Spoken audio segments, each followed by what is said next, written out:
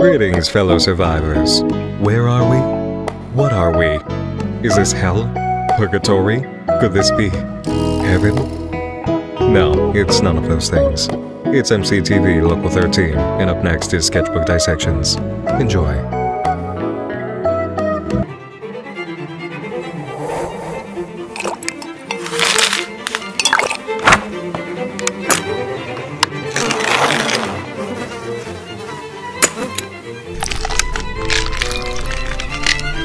Sketchbook Dissections.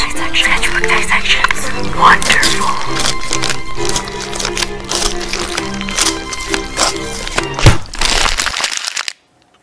Hey Macarenas, welcome to Sketchbook Dissections. I'm one half of Machina Corpse, Stephen Emond.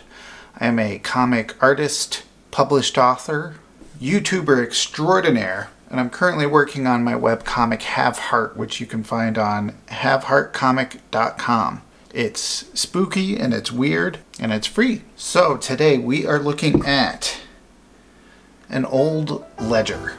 Now the cool thing about ledger art, I first kind of got into it a few years ago when artist Scott Fisher was doing Inktober, and he was doing these beautiful acrylic ink paintings in these old ledgers. So I kind of started reading about it because it had a cool look to it. Like ledger paper, apparently paper done like before a certain point in the early 80s was just a better quality. It could take ink and it was smooth, and nowadays I guess they use cheaper paper.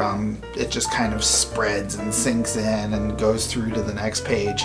But these old ledgers had this really cool paper, and the weird thing is if you look at just the paper itself, it's got lines. A lot of old ledgers have writing in them, and they're like booking ledgers and all these different weird things that have writing and maps and like stuff in it, except you paint over it and it creates this kind of cool aesthetic. So I did a little bit of ledger art circa like 2015, 2016, and I thought I'd take a look through it with you. Standard blank book number 66. I don't know if I ever got a date on when this is from.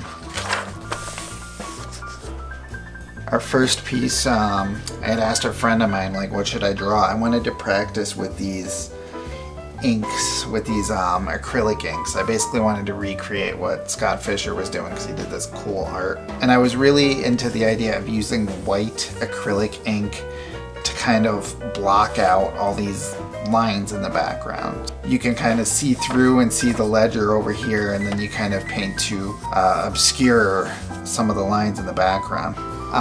Now, I was still kind of learning, like it wasn't as opaque as it was in Scott Fisher's drawings. Like his just looked like paint almost. And I actually wrote him on Instagram and I was like, how did mine just look like watercolors? And it's shake it up really good. So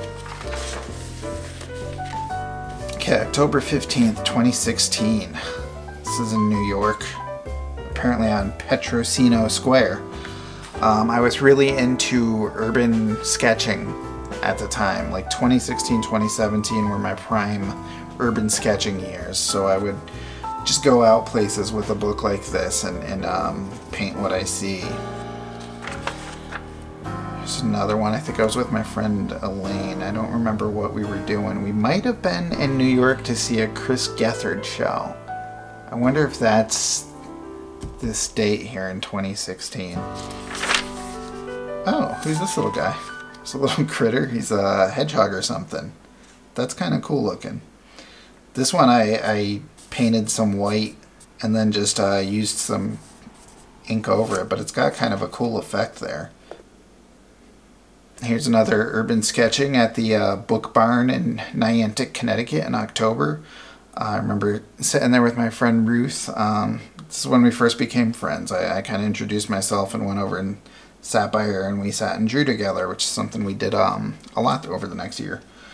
This place is cool. So the Book Barn, if you've never been, as I imagine a lot of you haven't, if you're not in Connecticut especially, it's like an actual barn. There's actually several barns over this big property, and there's just books everywhere. Books and cats, and not sheep. Sheep?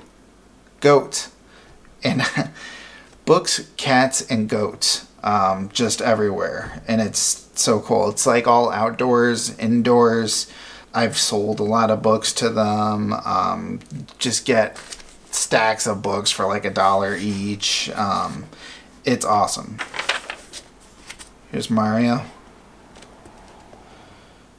Here's Mario shaking his fist. Looking angry. Pissed off Mario. More urban sketching with Ruth out in Middletown. This is right by where I used to live. The Connecticut River is there and the big Aragoni Bridge and lots of cool stuff to draw there. Crescent Street and Union Street. Is that the same day? October 30th. October 30th. Okay. This is that same day. I must have finished early and did some more drawing. And this would be a cool picture, and I'm getting the hang of these acrylics and the inks. The blue is great. The blue and the white are really good. Those are the best acrylic ink colors because they're so opaque. But what's going on with this arm? It's a circular arm that does not quite exist in real life. And that's why Marvel hasn't called me. I can fix this, Marvel. I can fix it. I know anatomy. Come on. Oh, here's a Mog. A Moogle. Save Koopa? It's Final Fantasy, if you're not in the know. There's TV night in November. Every Thursday, my friend Corey and I have TV night together. I did this drawing where I just blackened out a page and used a bronze Sharpie to draw her looking at her phone, apparently. Oh, there's Corey's cat, Herm. Silver marker now.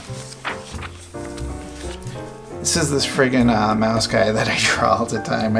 I drew him in one of my Let's Make Comics episodes. He's the Icon Has Cheese.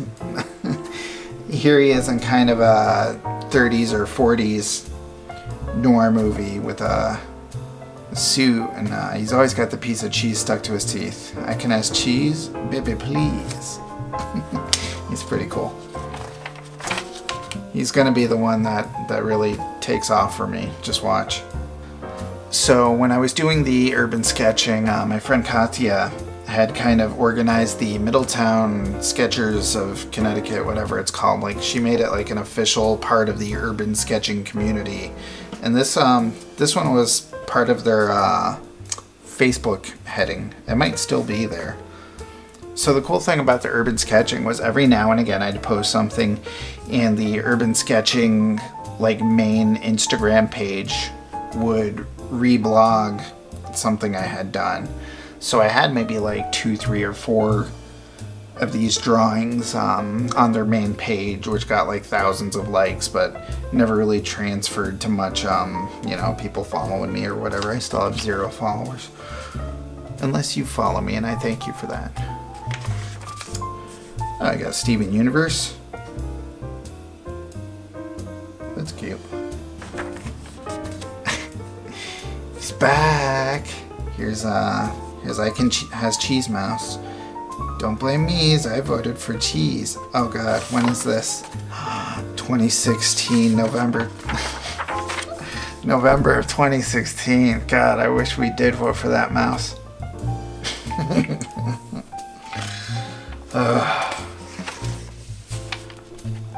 So my friend Corey is obsessed with Teen Witch, the 80s movie, which to me is mostly famous for the Top That. Oh my god, if you haven't seen Top That from Teen Witch, go out of your way to find it on YouTube.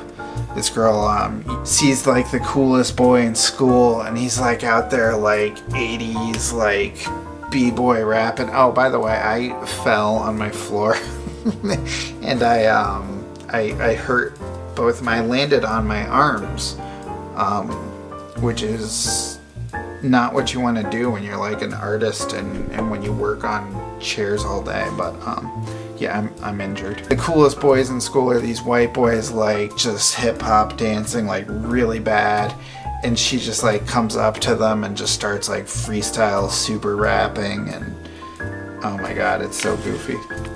Here's I went figure drawing with Ruth in New Britain.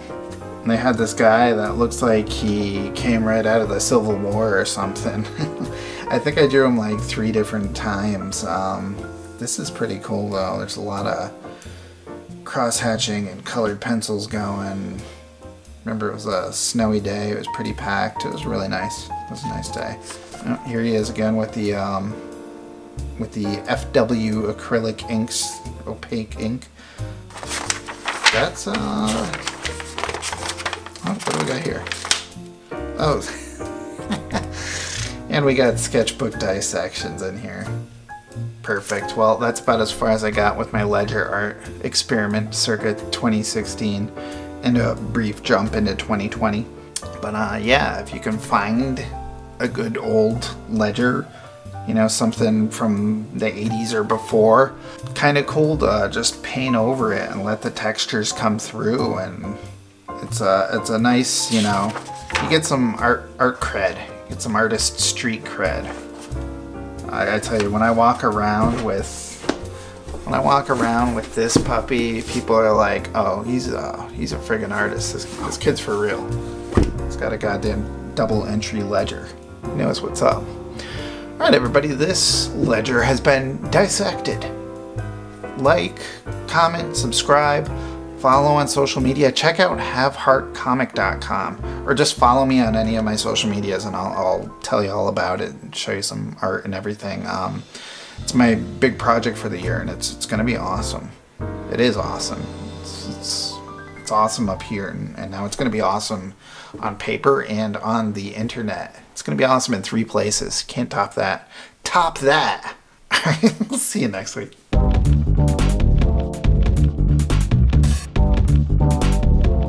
Nick Nocturne here, the voice of MCTV Local 13, humbly requesting a like, comment, or subscribe.